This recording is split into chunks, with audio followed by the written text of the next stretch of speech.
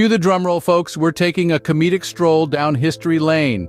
Now, Maryland, the old line state, a place where stars get their stripes literally. You see, Francis Scott Key penned our Star-Spangled Banner smack dab in the middle of the War of 1812. Talk about working under pressure, am I right? But wait, there's more.